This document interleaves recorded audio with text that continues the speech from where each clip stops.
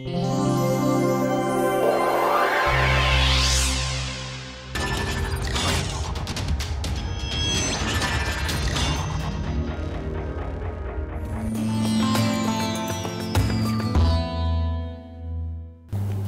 so we were dealing with hierarchy of convergence concepts. So we said convergence almost surely and convergence in the rth mean implies convergence in probability, and that convergence in probability implies convergence in distribution, right. And between these two we know that if the converse is not true, but if the limit is a constant, then they are equivalent, right. Here we gave a counter example. We proved this last class.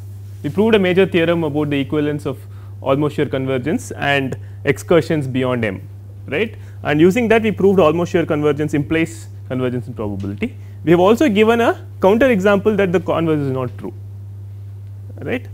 And this direction we proved using Markov inequality, and the converse you can, I do not know the converse, did I give an example?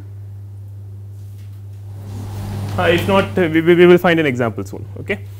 And so, I think what remains is I have to give counter examples in that neither of these are implied, right. So, the almost sure does not imply mean square convergence, and mean square convergence does not imply almost sure convergence, right. So, to see that, so if you want to, so if x n converges to x, almost surely does not imply convergence in, let us say, mean square.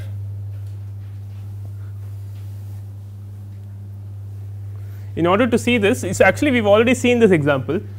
So, you have, let us say, the 0 1 interval as your sample space, and let x n of omega be, so x n of omega is equal to n from omega n 0 comma 1 over n equal to 0 otherwise, right. So, remember this example. So, in this case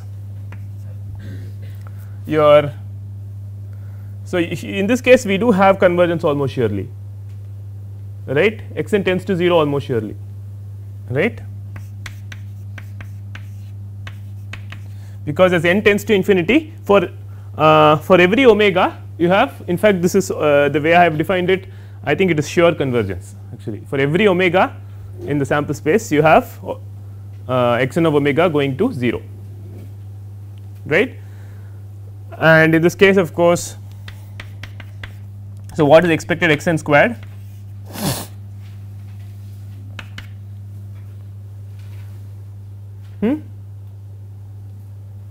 Expectation of x n squared is,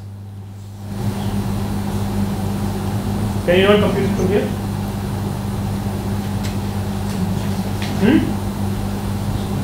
N squared times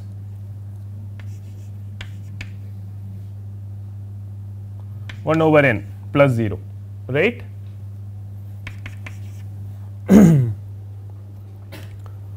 Right. So, limit n tending to infinity, expectation of x n minus 0 the whole square is infinity, right. So, the mean square goes to infinity, whereas the random variable goes to 0 almost surely, right. So, with very small probability the random variable takes very large values, correct. So, although the random variable is tending to 0 almost surely, you have a situation where the mean squared is infinity, going to infinity, the mean goes to 1, right, that we have already seen. Okay.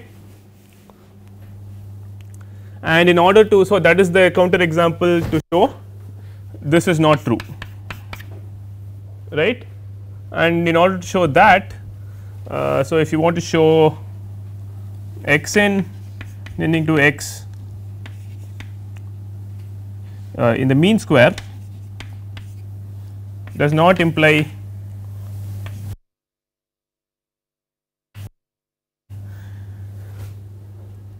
here again you have seen an example already.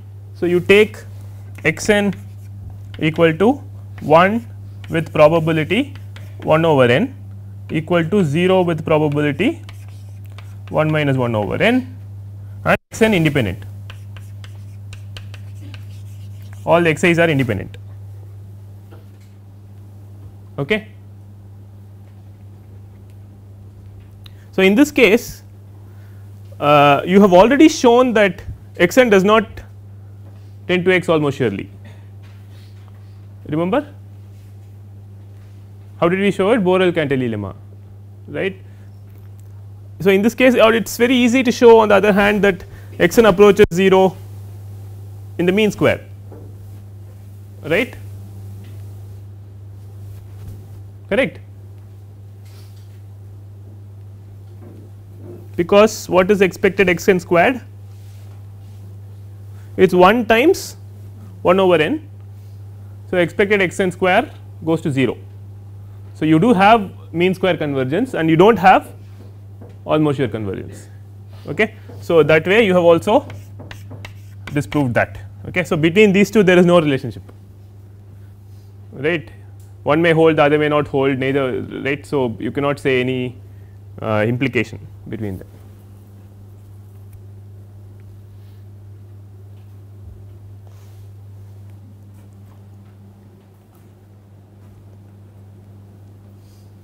Any questions?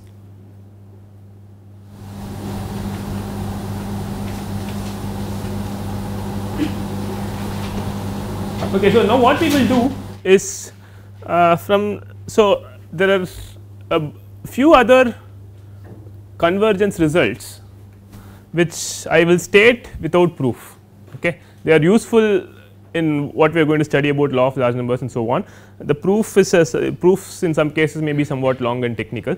So, I am just going to state the theorems so that you are aware of the results, okay, and you can always consult more advanced textbooks if you want to read the proof.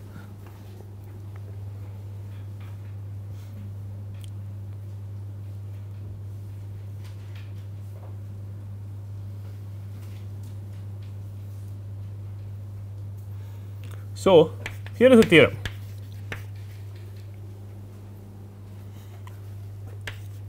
If x n converges to x in probability, then there exists a deterministic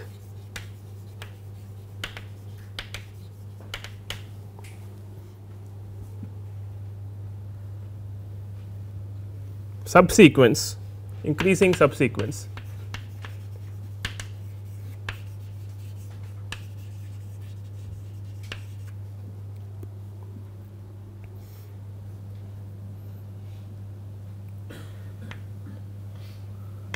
n1 n2 dot dot dot such that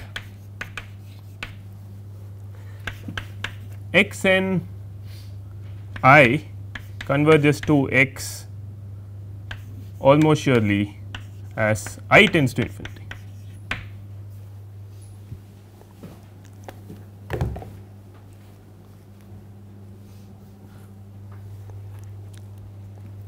Okay. So, this is a nice result to know. In fact, it is going to help us later when we prove strong law of large numbers.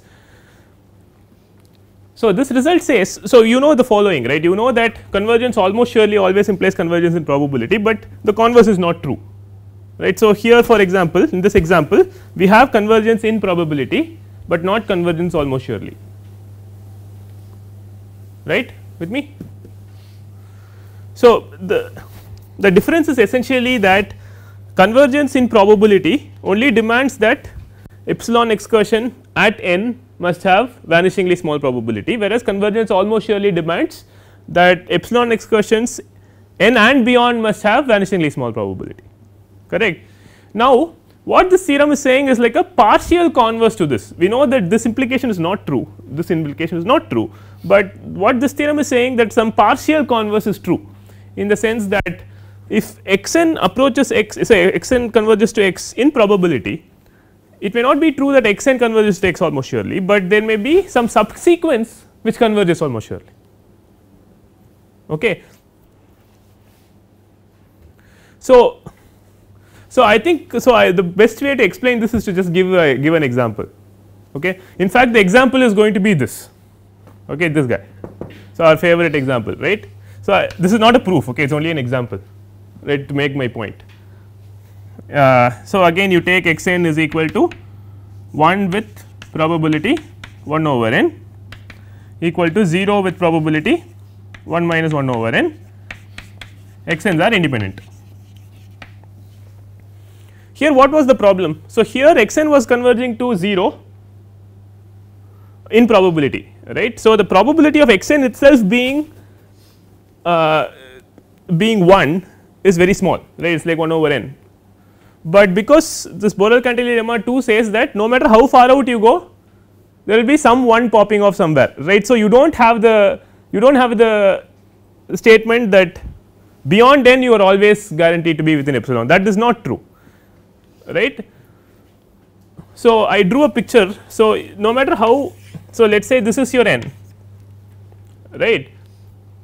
So, the probability of x n being 1 is very small, right, but no matter how big n is, there may be one occasional 1 that pops off here, right. No matter how far you go, right, there will be with probability 1 some 1 that is popping off, right, because Borel-Cantelli lemma 2 says that. Now, what this theorem is saying, if you subsample, right, the subsequence is simply sampling your like it is not looking at all indices, it is looking at certain sampling of these indices. It is saying that you can sample in such a way that you will avoid these occasional ones popping off. Okay. Is that clear? So, no matter how far out you go, it is true that there will be the occasional one popping off, but you can find a subsequence such that you can avoid those ones because they are rare enough. Okay. So, this is a, and this these subsequence that the ones, the n's that you select are can be chosen in a deterministic way, it does not depend on omega.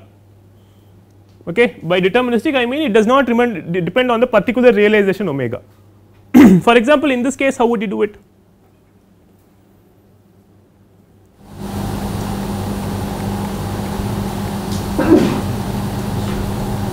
Is there, can you think of a sampling, can you think of a subsequence for which the convergence to 0 is almost surely true?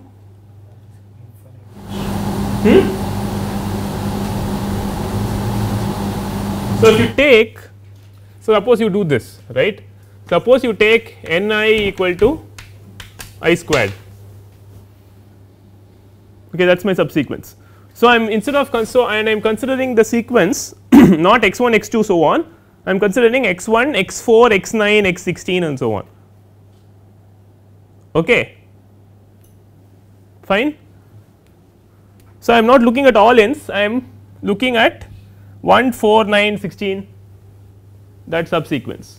So, now what is the probability that let n I equal to I squared. Now, probability that x n I equal to 1 is what? Sorry, 1 over I squared, correct. So, what do you have now?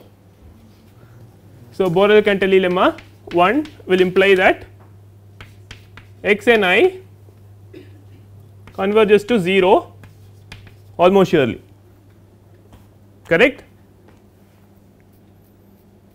So, if you look at x 1 x 2 x 3 and so on, no matter how far out you go, you are guaranteed to find some 1 popping off, but now you are looking at rare enough instances, right, you are looking at 1 4 9 16, you are going very quickly, right. So, this subsequence ends up avoiding all the ones eventually, okay. This is not a proof again, this is just an example, and this is always true whenever you have x n converging to x in probability, there is always some subsequence, it may not be 1 over I square, it may not be I squared, but it is some other subsequence, but deterministic subsequence such that x n I converges to x almost surely, okay. This is clear? Can you elaborate what deterministic subsequence? So, as I said, a deterministic subsequence, so what I mean is that the ni, right, the ni that you choose does not depend on omega. Is it mandatory that there should be some relation like I square or No, that is not, but there is a deterministic relationship. So, here in this case, for example, ni was I squared, right, it is a deterministic relationship. It does not depend on my realization of what the xn's are, it does not depend on omega in any way. It may not be I squared in particular, it may be something else, but it is a deterministic relationship. Okay. It can be chosen irrespective of omega, that is what this deterministic means.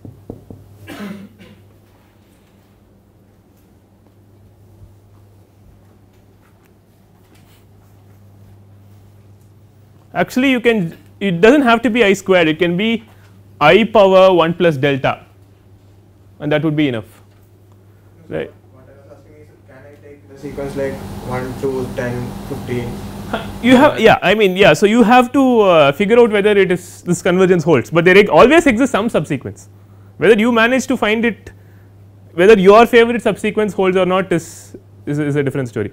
Here in this particular case, I do not have to have 149, I can have I to the 1 plus delta or something like that, right. So, I just need Borel-Cantelli lemma, the summation to be finite, and I am done, right. So, if you look at rare enough indices, you are going to end up missing all the occasional, there are very few ones by the way, right, but they do occur no matter how far out you go, but if you slightly undersample these indices, you end up missing all of them eventually, right. So, this is good to know, this theorem is very useful, it is going to help us in strong law of large numbers. Okay. Actually, it is going to help us in going from weak law of large numbers to strong law of large numbers. Okay.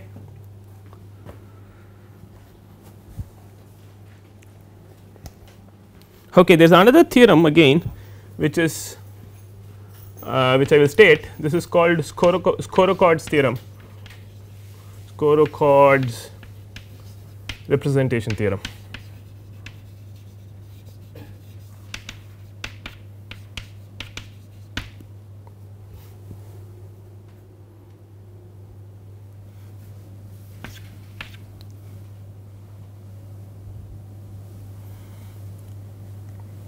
Let x n greater than or equal to 1 and x be random variables on omega f p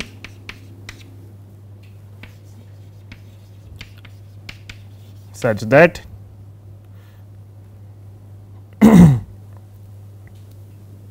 x n converges to x in distribution.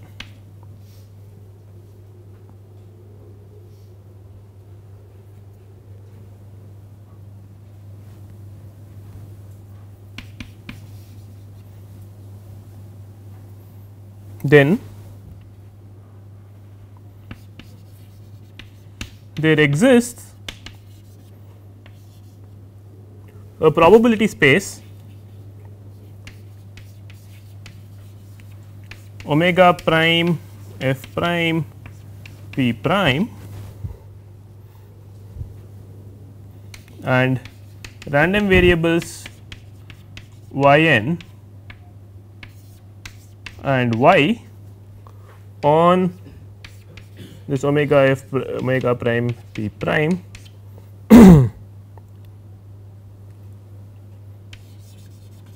such that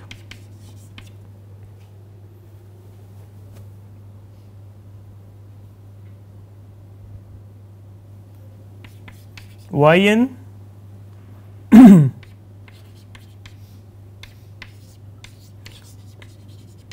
have the same distribution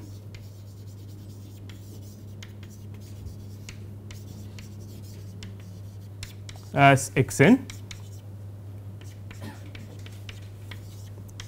and y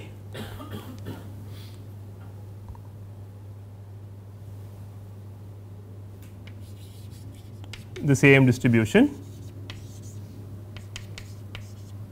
as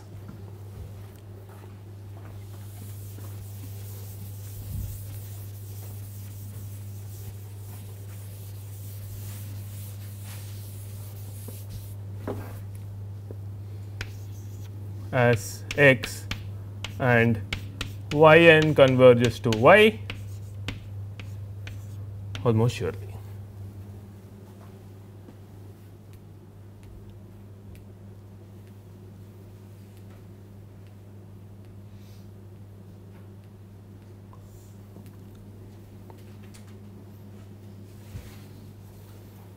Okay. So, this says that,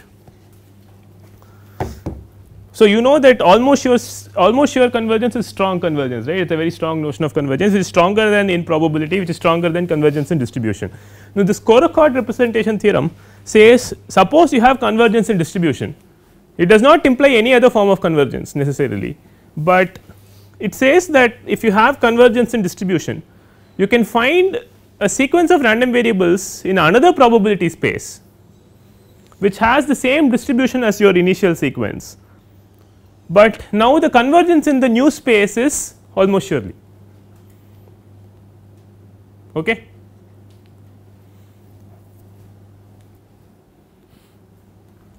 So, actually this is a constructive proof, you can actually if I remember correctly, you can actually take this omega prime f prime p prime as your 0 1 interval 0 1 interval Borel and Lebesgue. Okay. So, you can in particular explicitly construct a sequence such that you can construct a sequence y n which has the same distribution as x n and y which has the same distribution as x, but in the new probability space which may have nothing to do with this, you will have convergence almost surely. Okay. These two spaces can be very different, this may be a space of coin tosses or something, this may be, for example, this may be real line or 0 1 interval, okay. But the distributions will be, CDFs will be the same and the convergence will be almost sure, okay. And the proof is constructive, you can explicitly construct such a sequence. This is again a useful theorem to invoke in a few places, okay. It comes in handy in a few places when you are not really bothered about. So, it comes in handy when you are not really bothered about the specific probability spaces, but you are instead concerned only about the distributions. Okay.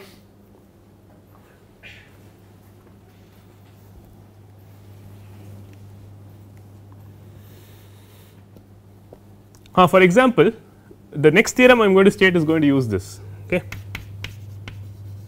or the theorem after this perhaps. So, if x n converges to x in distribution and g is continuous,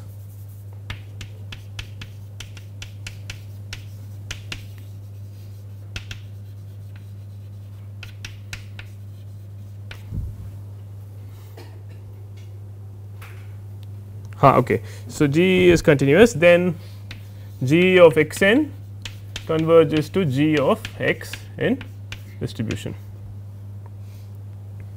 Yeah.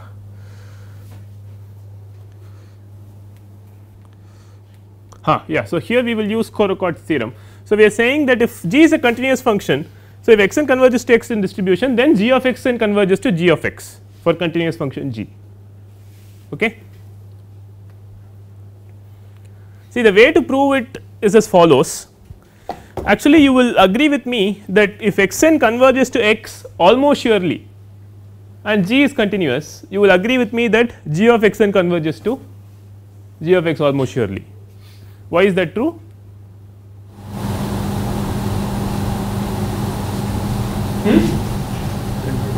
It is actually from continuity, right. I mean, after all, if you have a sequence x n converging to x, g of x n will converge to g of x for a continuous function. Now, it is not everywhere, it is just almost sure convergence, let us say, on a set of probability 1, right. So, you just have to prove that on a set of probability 1 g of x n converges to g of x, except this theorem is not talking about almost sure convergence, it is talking about convergence in the distribution. So, you use Corochord to make the connection. Okay. So, the proof is as follows.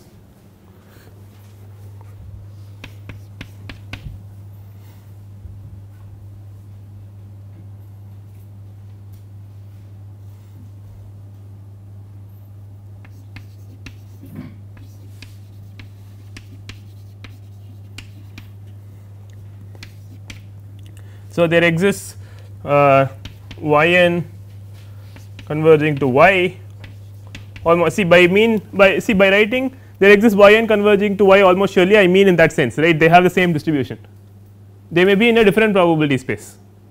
Okay. Since y n may live in a completely different probability space from x n's.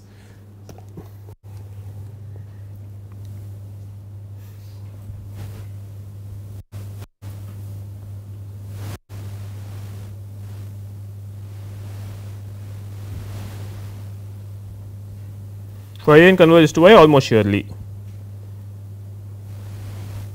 Next, since G is continuous,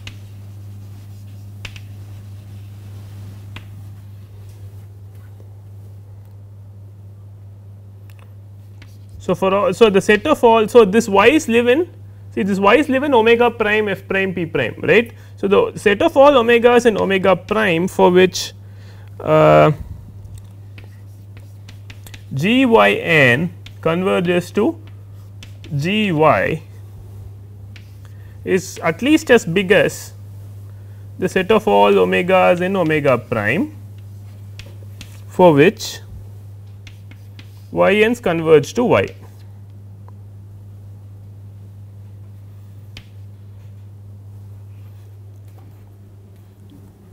So, do you agree with the statement?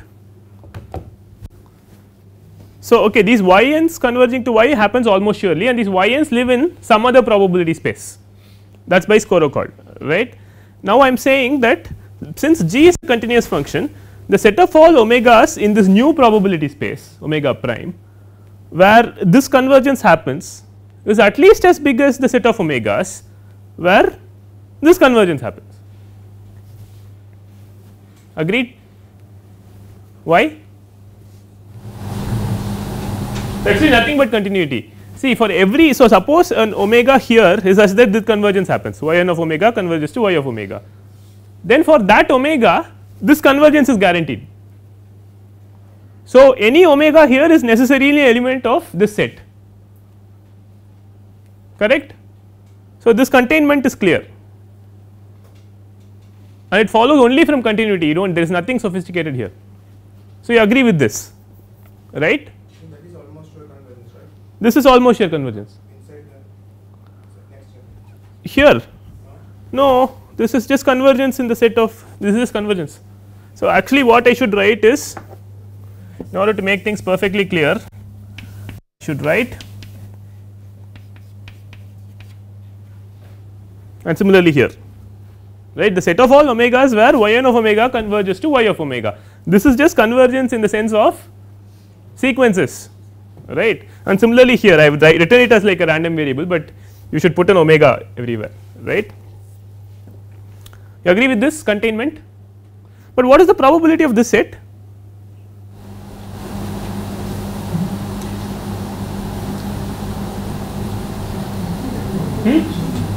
One, right.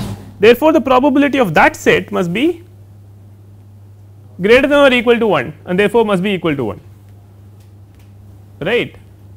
So, which means, so this implies, so this set will have probability greater than or equal to 1, right. So, which means g of y n converges to g of y almost surely, correct. This implies g of y n converges to g of y in distribution, because convergence almost surely certainly implies convergence in distribution. But on the other hand, see you know that y n and x n have the same distribution. So, if you put a continuous transformation g on it, g of y n will have the same distribution as g of x n and g of y will have the same distribution as g of x, right. So, this statement would imply that g of x n converges to g of x in distribution. Okay, is the proof clear? And so, this will imply the result. this implies the result. Again because of because Korakot says this y n and x n have the same distribution, right.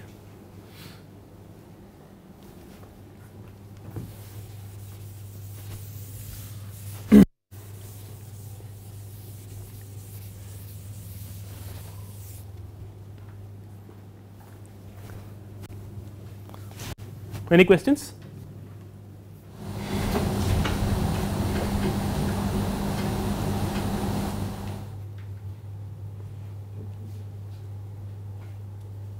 So, this is called continuous mapping theorem. Okay.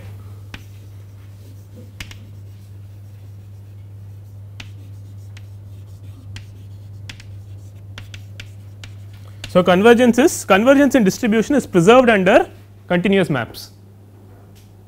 Okay.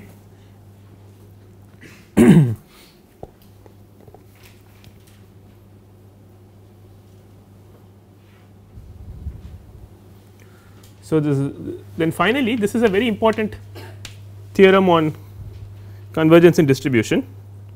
This is theorem, well this is, so this is chapter 7 Grimet and Sturzaker, theorem 19. Okay. I will prove one direction and leave it. Okay. So, the theorem says if x n converges to x in distribution,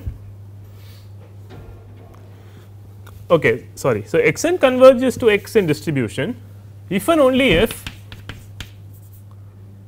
for every bounded continuous function g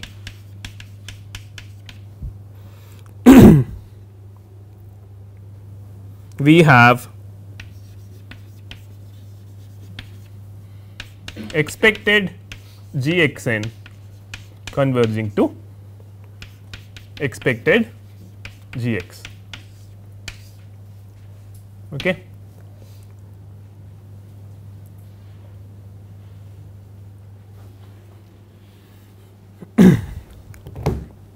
So, this is an important theorem. This says that x n converging to x is equivalent to saying that for every bounded continuous function g of x n converges to g of x. Okay. So, there are two theorems to prove here. Okay. So, one is that if you have convergence in distribution, then no matter, so then you pick any bounded continuous function, then you have this expected g x n converges to expected g x. So, what is the sense of this convergence? The result is numbers. Okay. So, this is expectation, this is some number, this is some number, this is some sequence converging to some number. Okay. So, the easy part is proving this direction. Okay. The more challenging part is proving the converse. Okay. So, I will just prove one direction. Okay.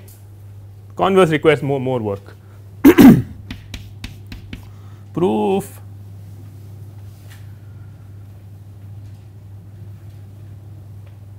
only if. Okay. Prove of only if, which means I am going to assume this. So, what shall I, so if x n converges to x in distribution,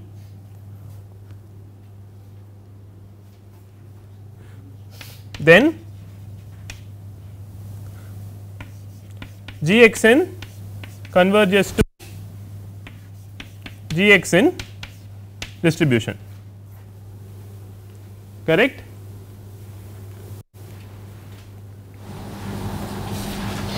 Agreed? Why? Continuous mapping theorem, correct. So, now I have to invoke Korakot, right. I have to invoke Korakot. Actually, you know what, so I can invoke Korakot and get till here, right. So, actually I do not even need to go this far. So, what I really need is to get here g y n converges to g y as in the previous theorem. Okay. Then actually I need G y n converging to G y in what sense? Almost surely, and these y's are y n's are like in score record. Okay, this is by score record.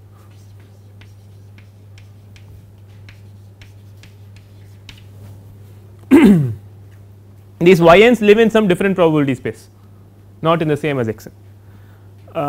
Now, so now what happens? Now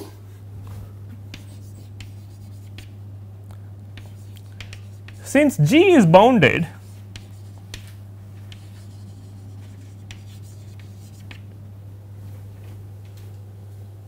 expected G of y n converges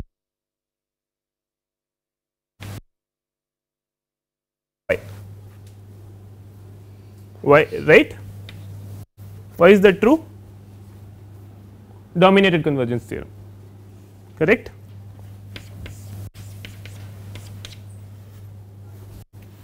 But y n and y x n have the same distribution and y and x have the same distribution, right. So, this implies expected G x n converges to expected G x. Okay. So, that one direction is easy, it is just co-record followed by application of DCT, right. The converse is more complicated. Okay, I will not spend class time on that. It's not enormously difficult, it's just long. Okay. So, the reason this theorem is important is because in more complicated spaces, this is taken as the definition of weak convergence. Okay. So, these x n's are just real valued random variables, right. So, you can define convergence distribution in terms of convergence of CDFs, right, but in more advanced probability these x n's may take values in some Hilbert space or some complicated spaces. It may not just be real valued or R n valued even, it may take values in like some Polish space or something. In the case you cannot talk about convergence of the CDFs, in that case you only talk about this. So, you take this as the definition of weak convergence. Okay. That is why this theorem is important.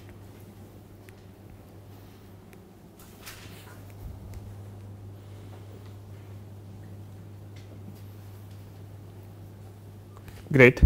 Then okay, so I will state two theorems about now. So, I have to state two theorems about convergence of characteristics functions. Okay. So, the first theorem is going to say that if x n converges to x n distribution, then x n the characteristics functions converge. Okay. And finally, I am going to say if the characteristic functions converge, does it imply that the distributions converge? Not always, but more or less. Okay. So, those are the two things I will state.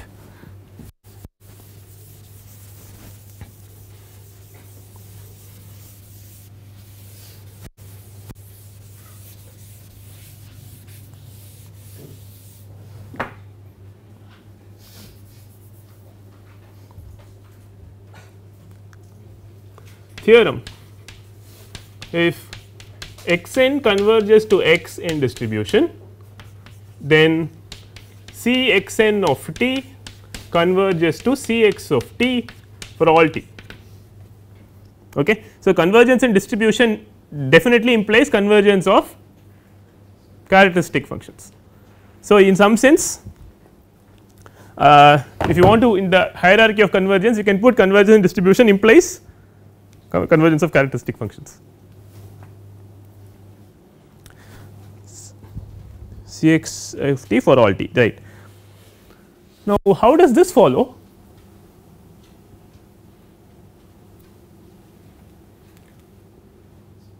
See, x n converges to x in distribution. So, proof x n converges to x in distribution. So, y n converges to y almost surely by score record, right, and y n and x n have the same distribution, y and x have the same distribution. Okay. Fine.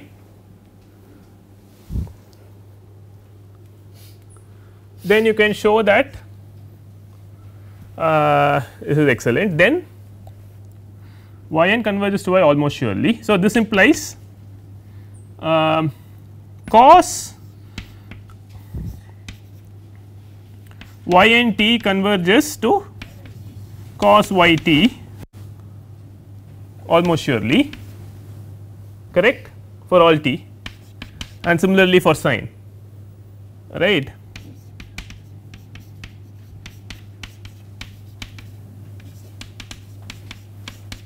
Right, both for all t. So, which means I can take, now this cos is a bounded function, sine is a bounded function. So, I can invoke dominated convergence theorem and say that expected cos y n t goes to expected cos y t. So, this implies, so and then you can take this plus I that, right. So, I have expected cos y n t plus I sin I times expected sin y n t converging to this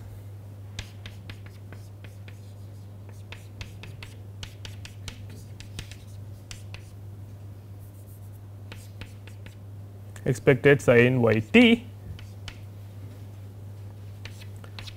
expected sin y t for all t, right. This is because of by d c t, and so that is your characteristic function of y n, right.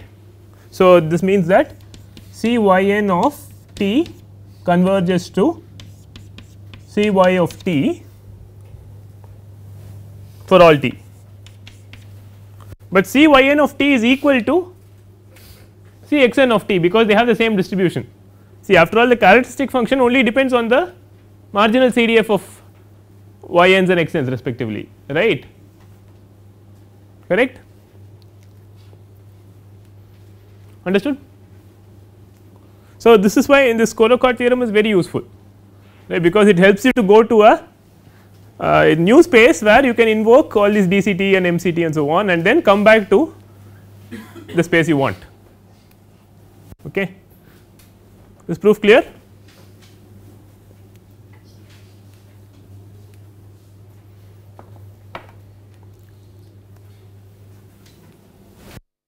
Fine. I think I am out of time.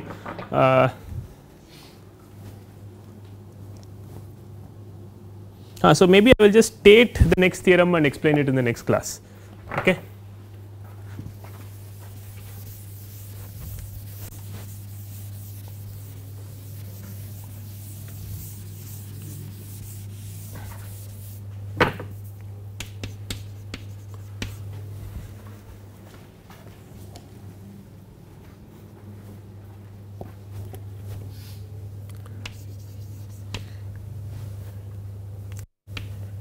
Let C x and t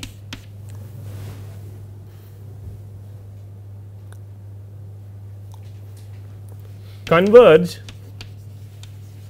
to a valid characteristic function C x of t.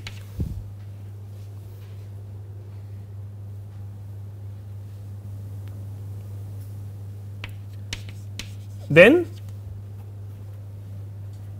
x n converges to x in distribution. Okay. So, this is like a converse to what we said there, right. So, there we said if you have convergence in distribution, you are guaranteed that the sequence of characteristic functions will converge.